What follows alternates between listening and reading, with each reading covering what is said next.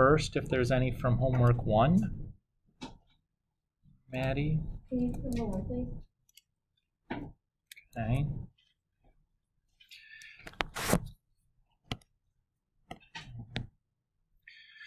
So it says first to identify the values for A, B, H, and K. So A is 1, B is 2, H is 1, and K is 3. So there's no H, it's going to be 1. There is an A. There's a 1 in front if you want to put it there. There's always a coefficient of 1 if there's no coefficient written. Right? There's always a 1x, or you could write 1 times 5 instead of 5. Right? You can always put that there. That's it? Yeah, that was my big thing. Oh, okay. Okay, well that's easy enough. Anything else on this one? Yeah, go ahead. Can you just explain like the four times? Just y equals k? Every single time? For every single one of them. Is that work? That's enough? Okay. Yeah, so this should be relatively straightforward. There's not really anything like tricky or sneaky or complicated that needs to happen. It just like here's some rules and just use the rules. There's not even really much that you have to like interpret where it could be like a bunch of different things. You know, it just should be relatively straightforward. Last call on homework 1 before we move on to homework 2.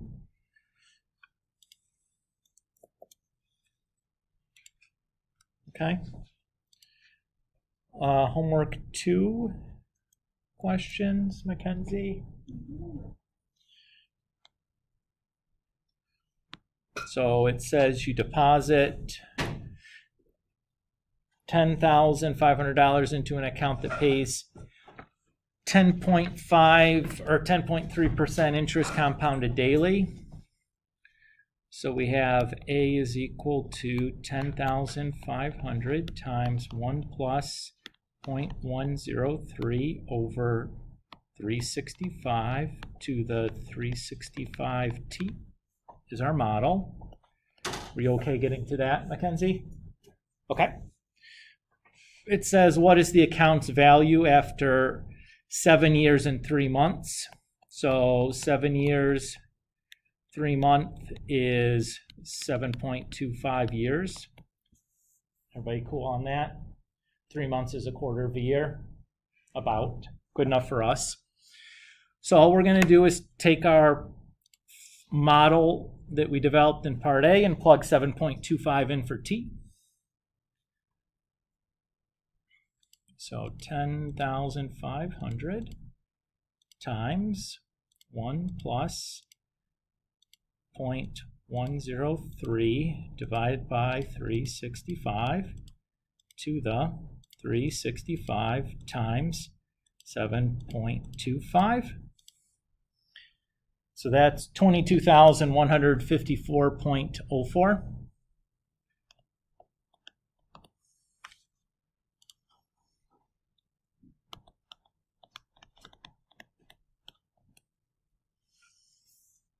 Okay with that? And then the last part says how long until the account is worth $1 million. So this will do graphically. So 10,500 times, I'm just typing my model in to my calculator.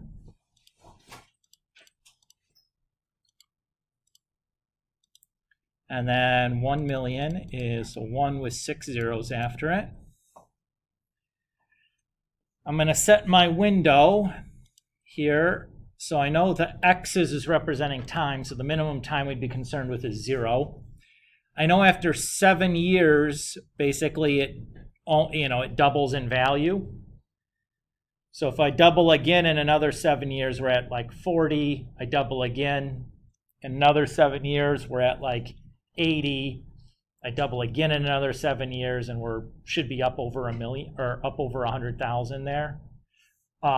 So it's going to be a while, right?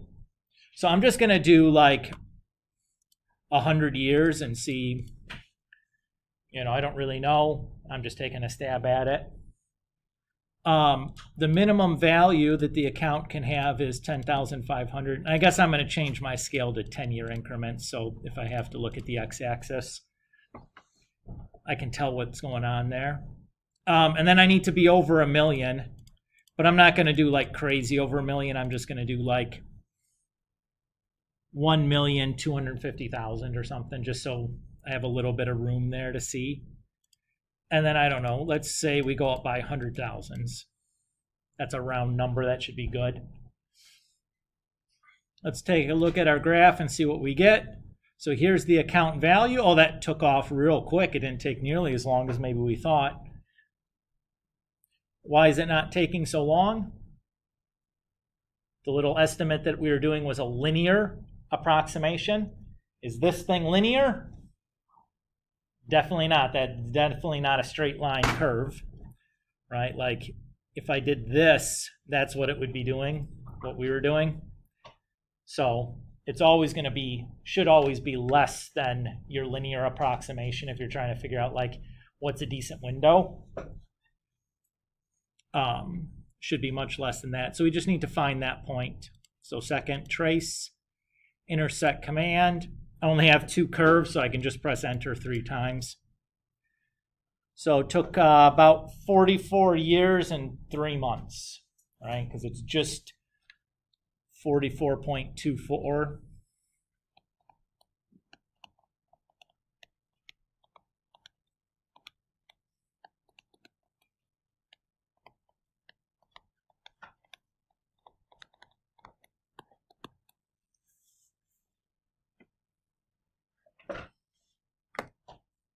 So not too bad if you have $10,000 to invest at 20 years old. You'd be a millionaire by the time you're ready to retire without after adding anything in there. 10.3% gain on an investment is real good, but it's not like crazy. It's not a crazy number. If you have if you have a good mutual fund or something, you might be able to do 10% a year on average over 40 years. That might be rough. But if you got a good trader, like a good person managing your money, that's not a crazy number. It's real good, but it's not like bonkers. So that's not too bad, right? For doing nothing other than waiting. You're not doing the work anyways. Like somebody's out there hustling for you, making trades and stuff. Cool with that, Mac? Okay.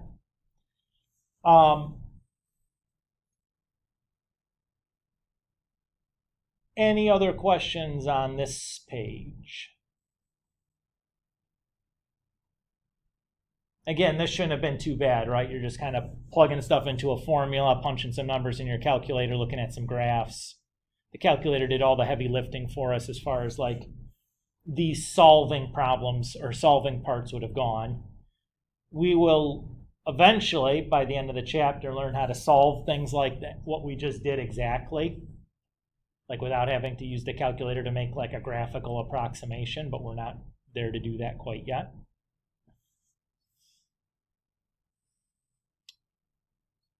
Okay. Any other homework follow-ups before we get going on some new stuff?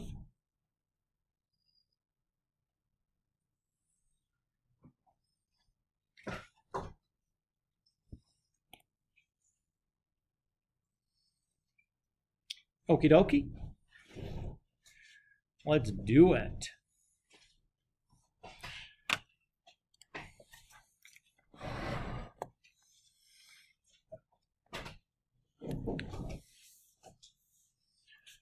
So here in this section, we're going to talk about something called Euler's number.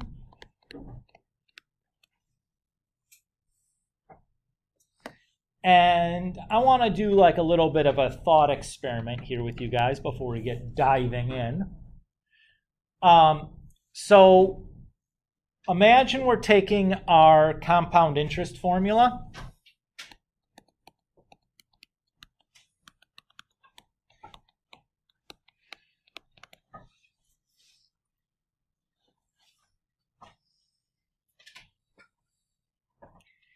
And strip away some of the pieces here. Let's say just that like P is equal to 1 and, you know, like R is equal to 1 and T is equal to 1.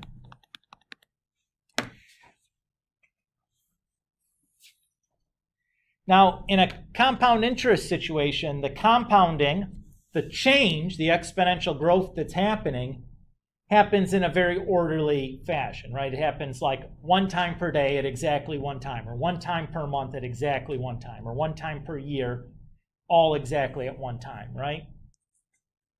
Imagine if we tried to take this same kind of thinking and applied it to like a biological system. So imagine instead of talking about money growing, we're going to talk about like the human population growing. Right? So when is the human population changing?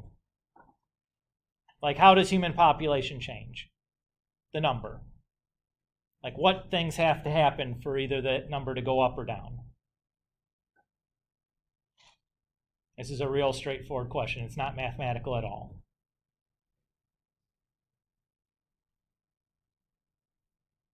If there was 10 people before, and then there was 11 people later, what would have had to happen? A baby was born, right? If there was 10 people before, and there's 9 people later, what would have had to happen? Somebody died. Somebody died, right? So those are the two things that are going to cause the population to change, right? Everybody agree with that? Okay. So the rate in which the human population is growing or shrinking is going to depend on births and deaths, right? Everybody agree with that?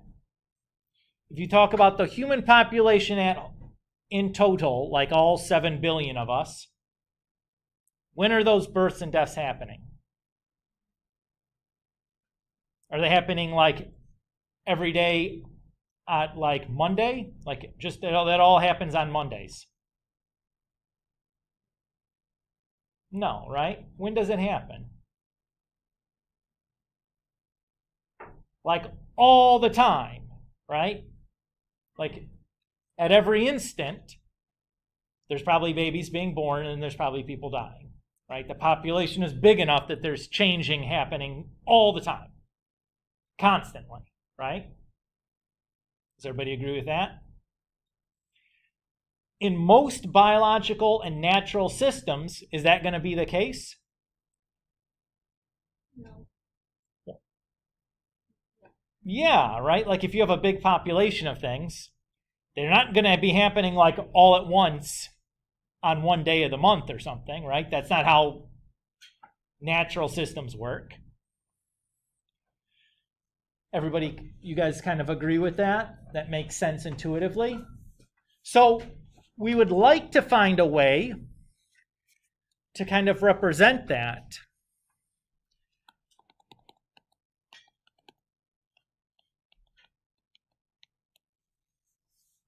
So if we go ahead and we set P to be 1, R to be 1, and T to be 1, and we're just talking about N, that number of compounds per year, and we say the compounding is really happening all the time, right?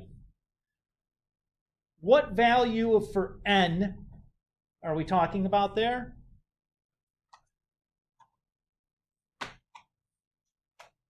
If that change is happening all the time, what numeric value would N have?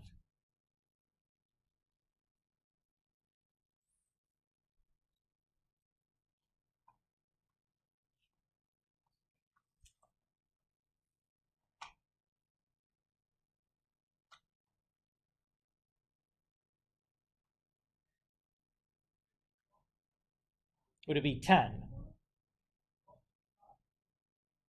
Would it be more than 10 or less than 10? More, okay. Would it be 100? More or less? Okay. Would it be 1,000? More or less? Okay. What number? Because we can keep playing this game and the answer is always the same, right? It's like a question mark. Do we have a symbol that represents that? Infinity, right?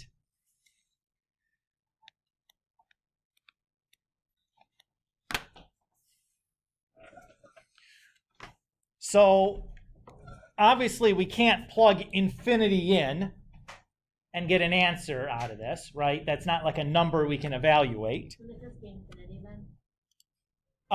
No. It doesn't. It's not. It won't be. So let's do a little experiment.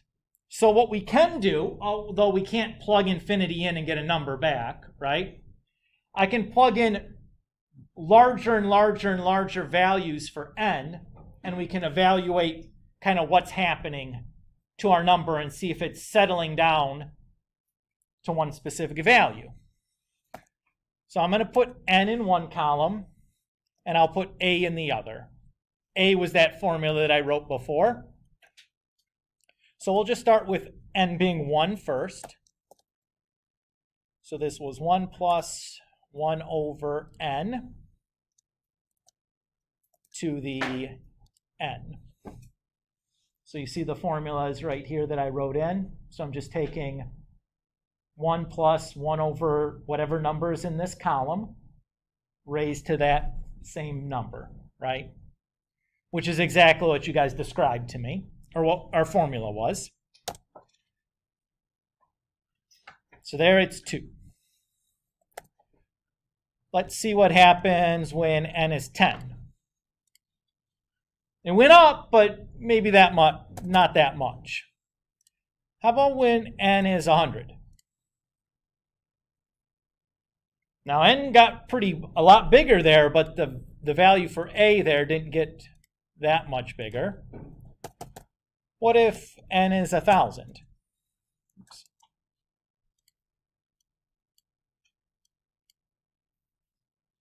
Barely changed at all.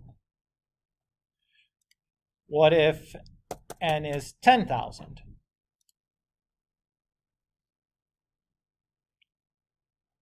It changed even less. You notice that each time I'm incrementing up, the amount that a is changing is less and less and less, right? It's changing by less and less and less. What this is called is a limit. So if you have like an algebraic expression like this, and as n approaches, like infinity, if that starts to settle down to a specific number, this is something that's called a limit. It's something you'd study a lot in your calculus course later. So let's just do something absurd like 10 to the 100, right? That's a pretty decent proxy for, sorry. I need to say equals 10 to the 100. That's a pretty good proxy for infinity. No, that's not right, you piece of junk.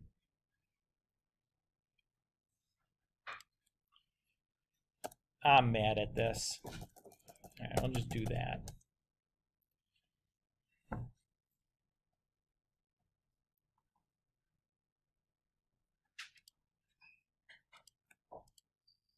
Okay, so we see it's eventually just kind of settling down to around this 2.71 number, right?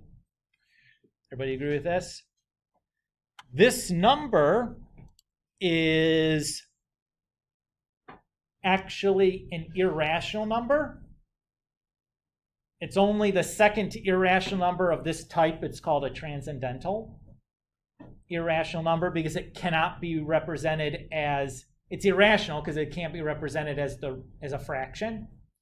And we call the special kind of irrationals like this transcendentals because it also cannot be the solution to a polynomial equation. So it can't be a radical either. It's like pi is, where pi couldn't be a solution to a polynomial with real coefficients.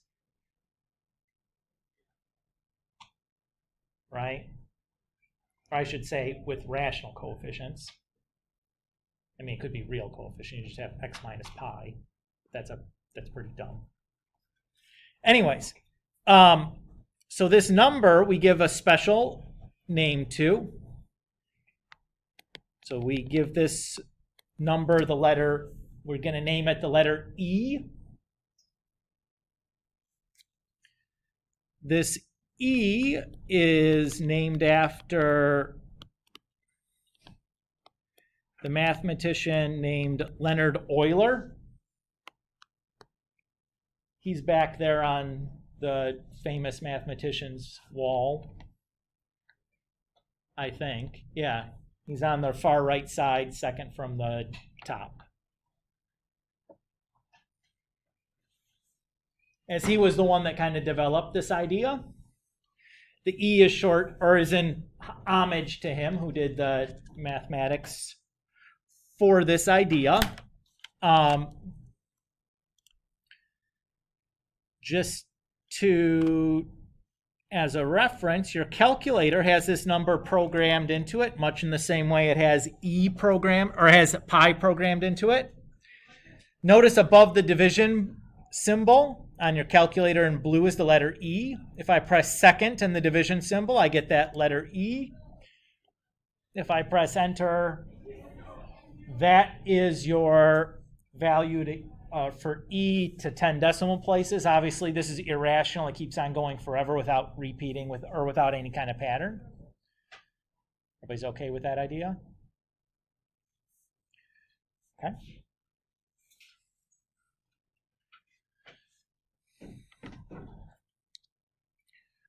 So let's just kind of write down that approximation, but it's about 272.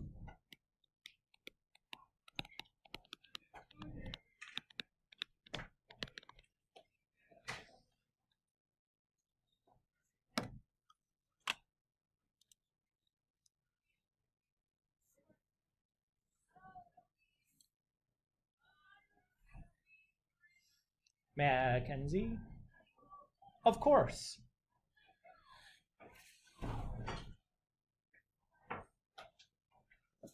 So, all of our exponential growth and decay problems that we had talked about previously,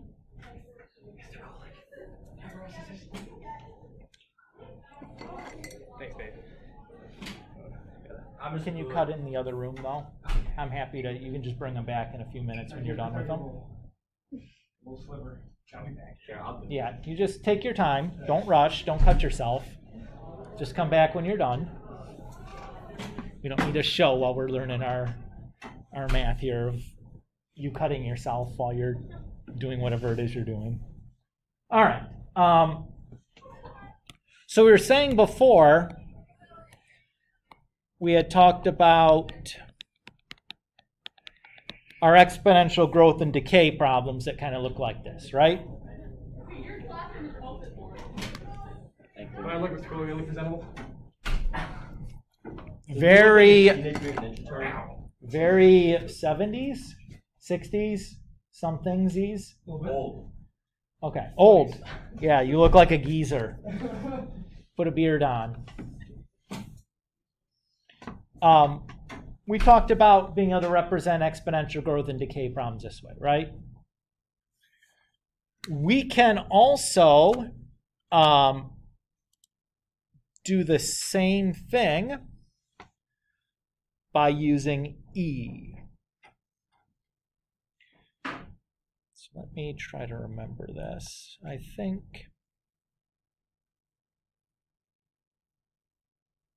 what is the form?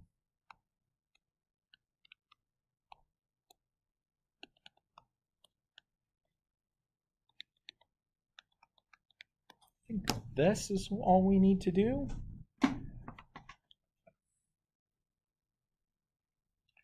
Will cover us.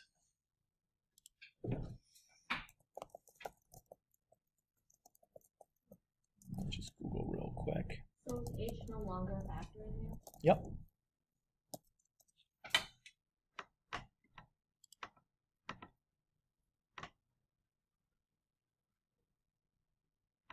Yeah.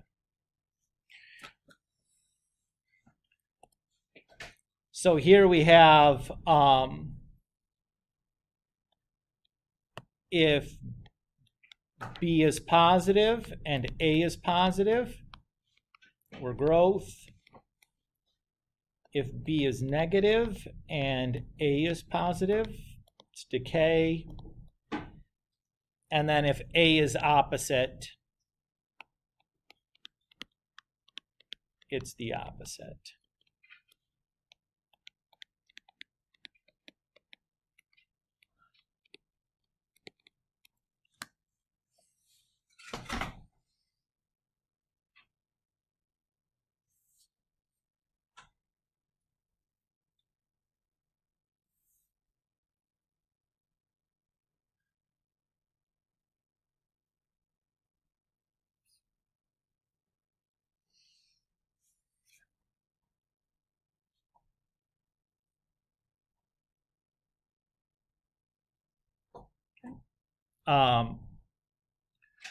So just to kind of illustrate what's going on,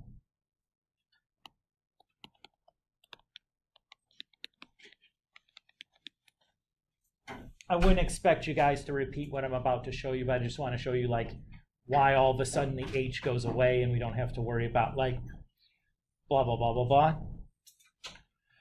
So what's going to happen here is I can replace b to the x minus h with b to the x divided by b to the h, right? Just using our rules of exponents that we had talked about previously.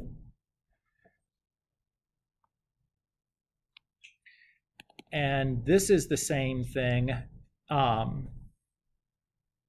So I can like tuck that b to the h out here because it's now just like a coefficient.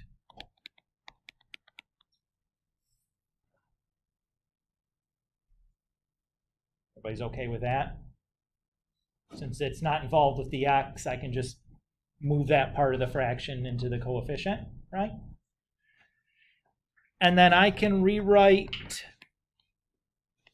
this power of b as e to some new power c all to the x. And if I just rename everything appropriate, this stuff I'm just going to call a. Exponent of an exponent multiplies. And then just if we rename that b, then we're at our other formula. Does that feel okay to you guys?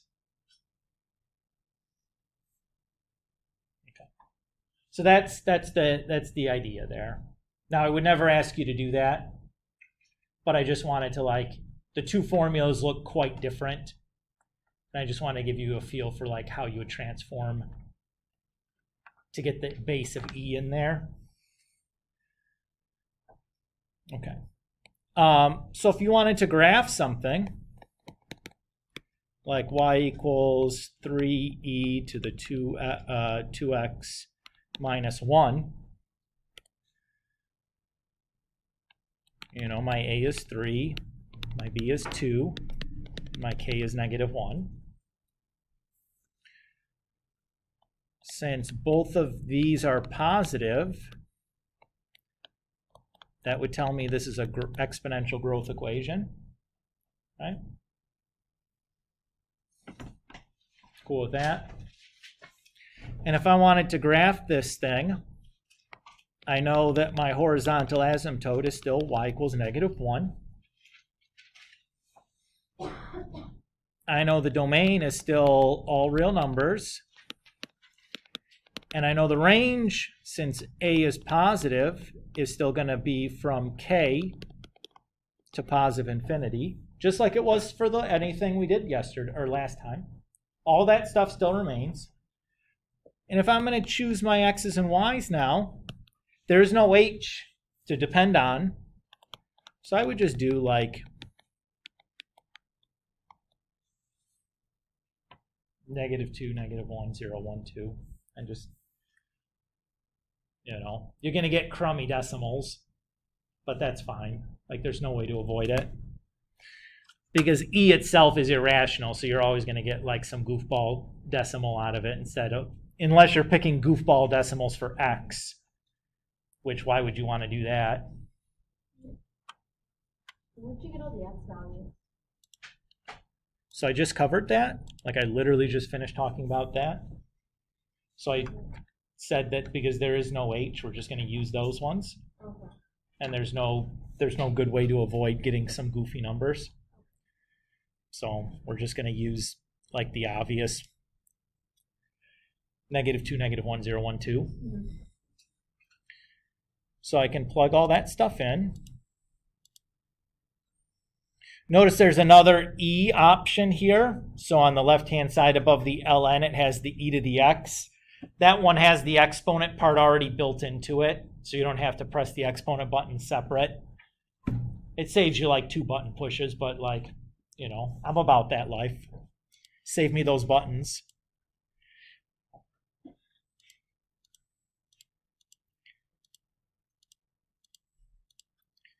So there's my first value. And then if I go back in and change that -2 to a -1, there's my next one. And if I change that then to a 0, there's that one.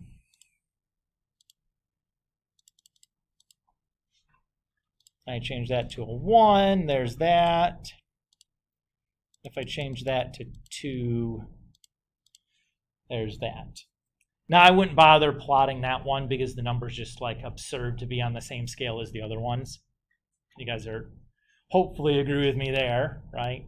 But just put it in your table. I don't care if you don't plot all the points for these exponential ones. If some of them are like bonkers to put in there, especially with these e's, it's hard to predict how fast or slow something's going to be growing. Is there a certain amount that we're going to need to plot? I mean, hopefully you get like, you know, like 3 or 4 of them that are pretty reasonable.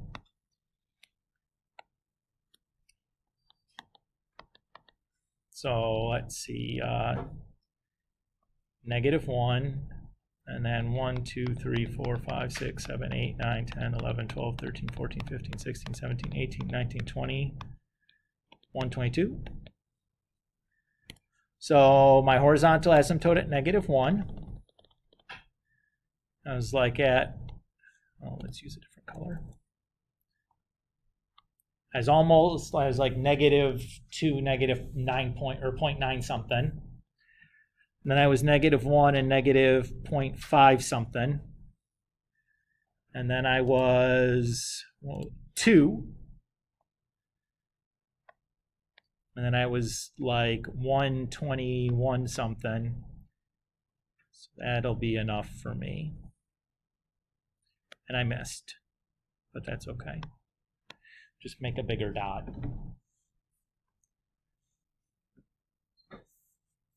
Yes, sir. Of course.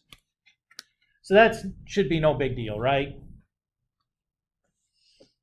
You guys agree? Okay.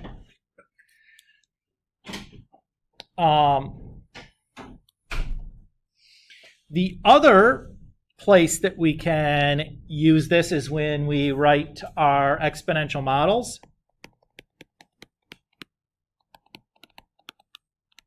So we've talked about what E is and kind of where it comes from. And now we can talk about writing some exponential models with E.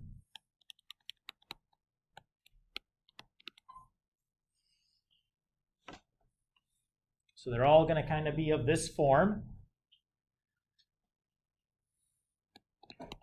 where the A is whatever your future amount or value is. Amount or value. The R is your rate of change as a decimal.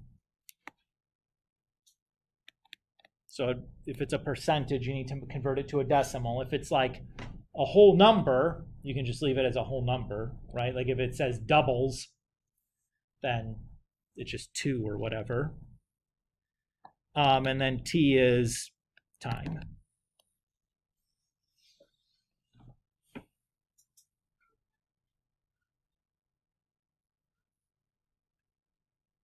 So again, simpler model really from the look of things to either the compound interest formula, really that those general exponential growth or decay models, because there's no addition or subtraction, it's just like multiplication and exponents, which is maybe a little easier to deal with.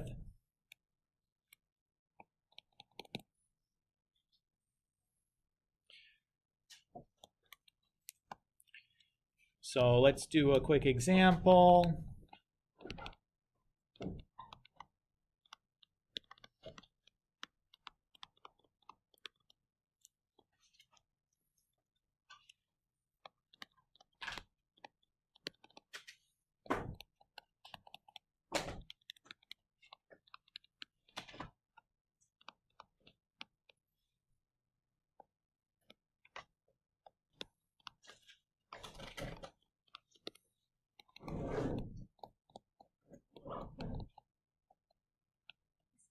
Go ahead.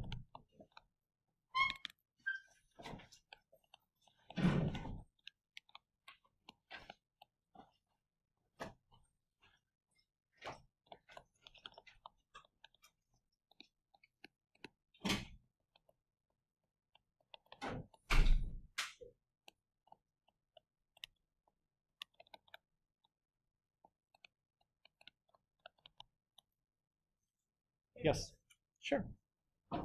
So let's say that we have invested $1,000 for 10 years in an account that earns 7.5% annual interest, and the compounding, well, we have 5 different problems where the same basic information, but the number of compounds per year is changing each time. So these ones,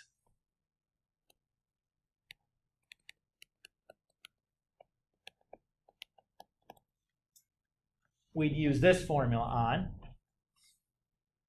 you know, because, well, it was 1, 12, 52, 365. But this one, where n is equal to infinity, we need to use our new model with. Everybody cool there? Now I'm just going to type this stuff into my calculator and write down the numbers. I'm not going to write down the formula that I'm typing in each time. Is everybody okay with that? Since I told you the formula that I'm using, you can imagine where the letters are going, or what's going in for the letters. So do you think this n is going to make a big difference, little difference, no difference?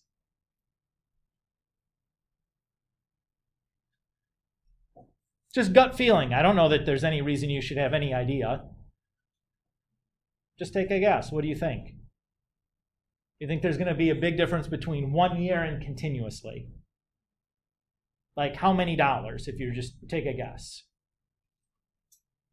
Is it going to be twice as much? You know, 50% as much?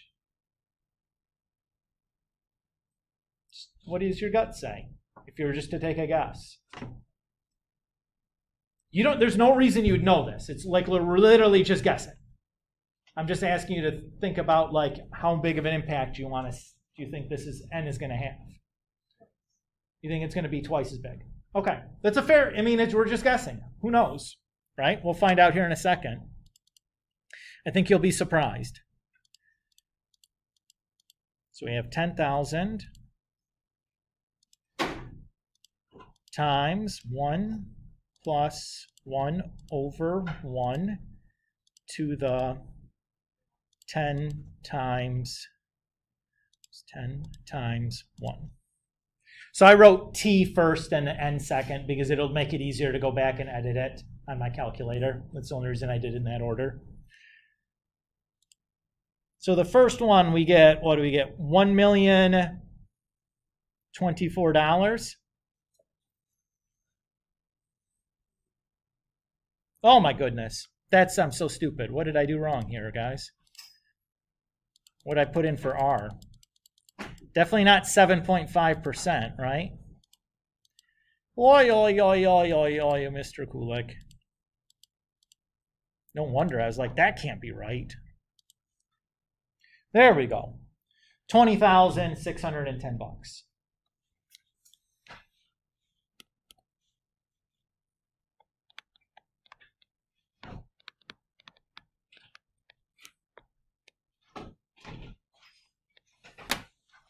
Okay, if n changes to 12, how much more? We can all agree that it should be more, right? Do you think it's going to be like $1,000 more, $10,000 more, $100 more? How much more do you think it's going to be? 12 times more? No. Very negligible difference. What was it? About 500 bucks? Not much difference, right? Just double check to make sure I typed that all in right. I was talking to you guys and I got distracted and didn't really. Okay. Yeah, that's all in those bright spots.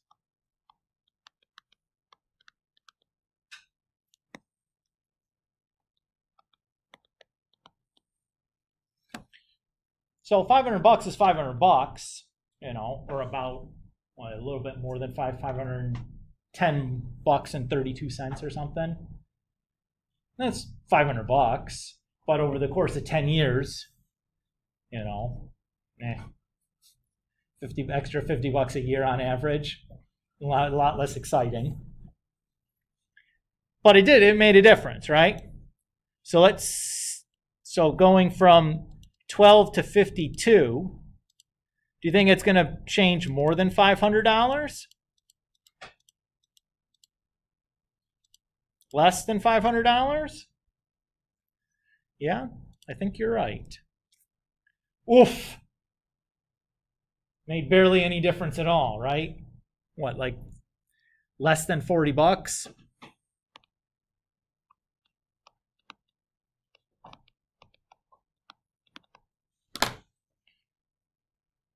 Well, that's not super impressive. Let's go to 365.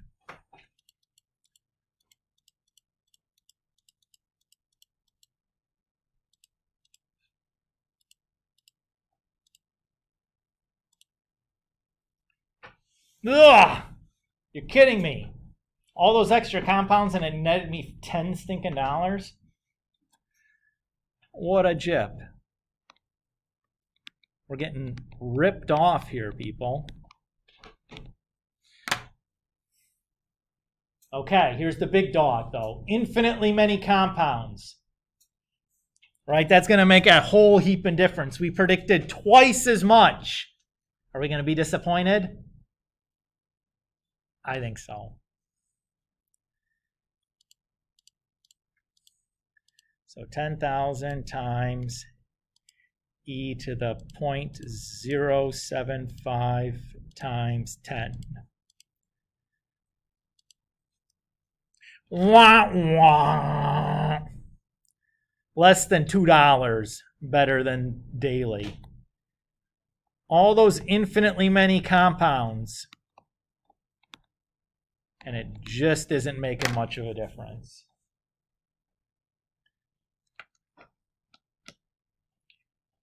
What would make a heck of a lot more difference?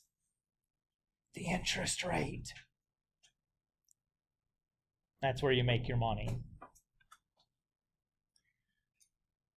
You gave me choice of 7.5 daily and 7.6, or I'm sorry, 7.5 daily and 7.4 continuously. Give me the 7.5 daily. I'll take that.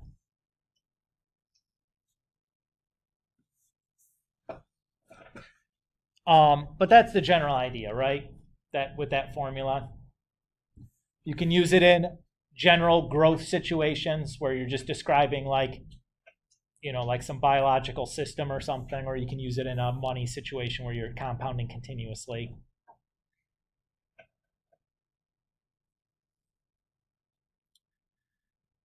Cool? You guys happy? You don't look happy. Probably just tired though, right? You ready to be done? I think that's good for today.